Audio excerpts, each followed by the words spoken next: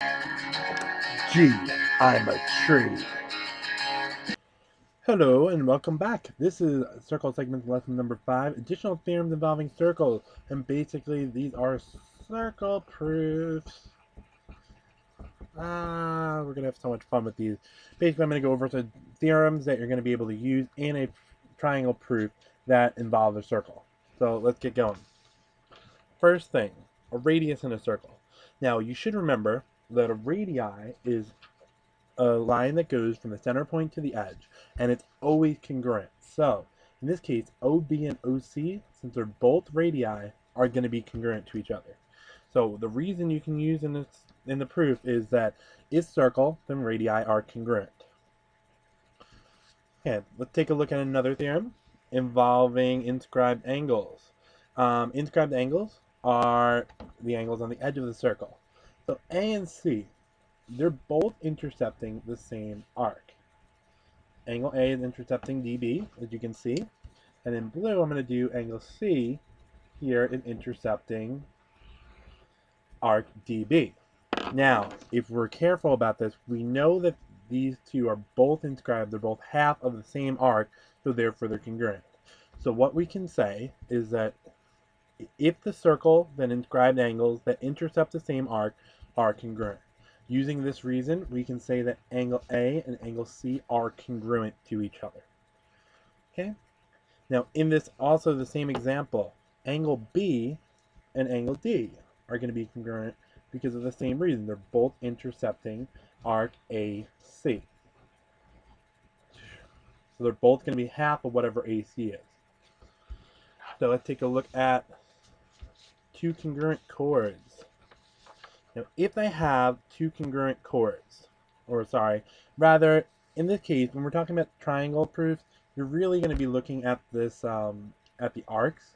You're going to be given some information. Important information is that arc AD is going to be congruent to arc BC. If you're given that information, then I know that the chords that intercept those arcs are congruent as well. The reason that we can say in a proof is that if circle, then two chords that intercept congruent arcs are congruent. Okay, now let's take a look at another theorem, parallel chords. Now this one's going to be one of those things where you have to use the parallel lines to come up with some information, and then you're going to use that information to prove two angles or two sides are congruent. Let's take a look at parallel chords. In this case, AB and CD, they're both parallel to each other.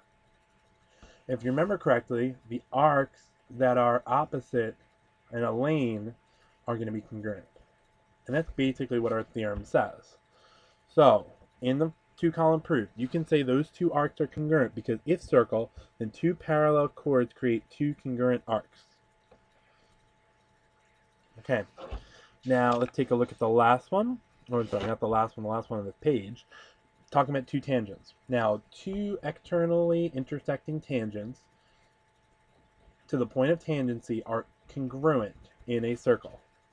So what we can say, if circle, then tangents are congruent to each other. I'm not talking, and make sure you understand that this is talking about when it's the point of intersection to the point of tangency. So BE is going to be congruent to EC. Okay, let's take a look at our last one, a radius and a tangent. This is new for us, a radius and a tangent. Some awesome stuff happens when you have a radius and a tangent. No matter where, if you have a radius and then you have a tangent, as long as those are both true, then I know that they create a right angle. So what we can say is if circle, then radius and tangent create a right angle. So I can say in this case, if I'm told that OB is a radius and AB is a tangent at point B, then I can say that this angle OBA is a right angle because if circle, then radius and tangent create a right angle. Okay, that's it for today. This is basic theorems that you have for circle proofs. Basically, there may be some more, but these are sort of the major ones that we need to focus on. Thanks. Have a great day. Later. Bye.